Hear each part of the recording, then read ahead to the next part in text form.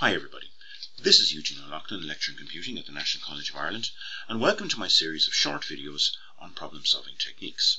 In video number 13, we'll take a look at the weighted scoring model. So first off, what is the weighted scoring model? Well, when you're prioritizing requirements, it is sometimes useful to be able to rank these requirements according to a predetermined scale. So a weighted scoring model is a tool that will give you a systematic process for prioritizing requirements based on several criteria. So you're looking for some balance in determining the priority of the requirements that you have gathered.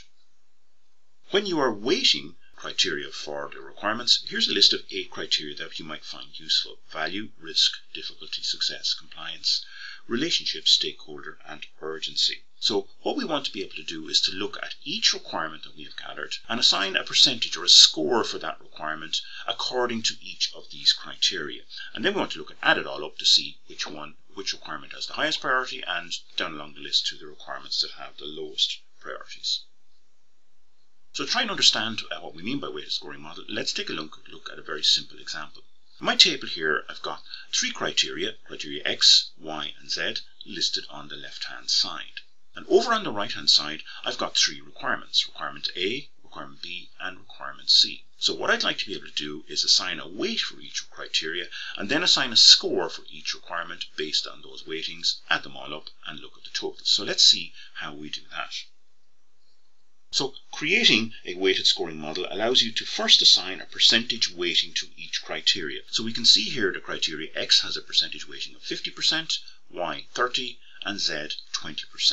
Now we can change these around, and generally speaking you'd look to get a consensus of opinion among your team or with your group. Whatever you do, the total must add up to 100% as you see here. And then we want for each requirement to assign a numerical value out of 100 for each requirement.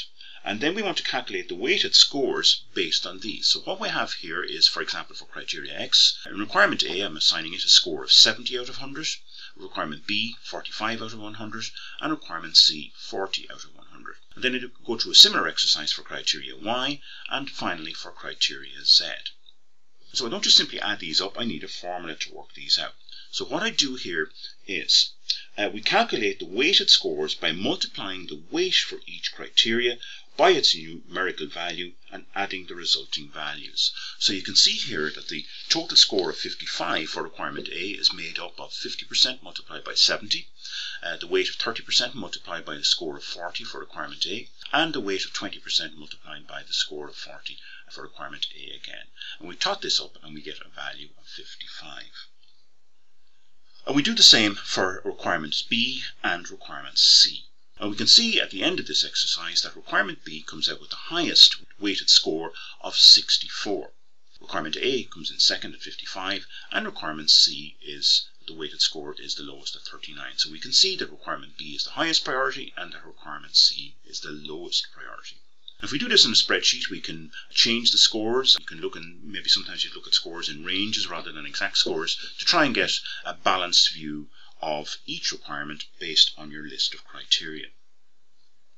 Now let's take a look at a second example, a more real example, using the 8 criteria that I mentioned earlier. And these are listed down along the left-hand side. And in this particular example, I have 5 requirements: A, B, C, D, and E.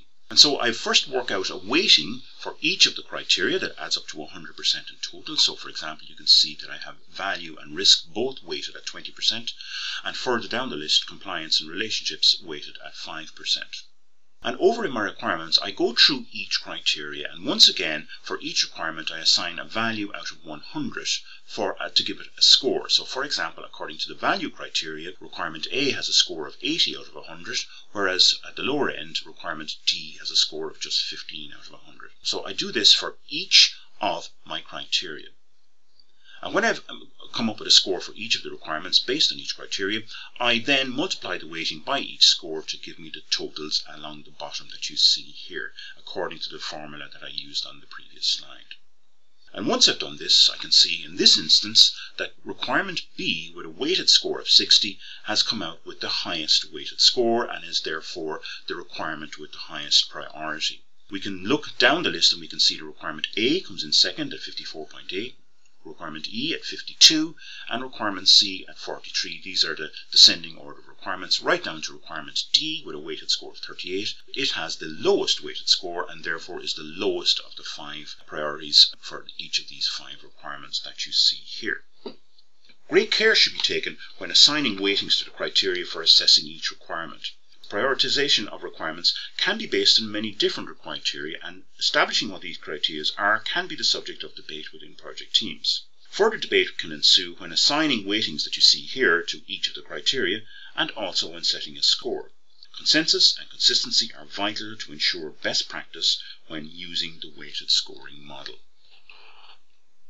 If you found this technique useful, this technique, along with many others, are covered in my new book, An Introduction to Business Systems Analysis, which is about problem-solving techniques and strategies. It's published by the Liffey Press and available at Amazon.com. I hope you enjoyed the video. Thank you for watching.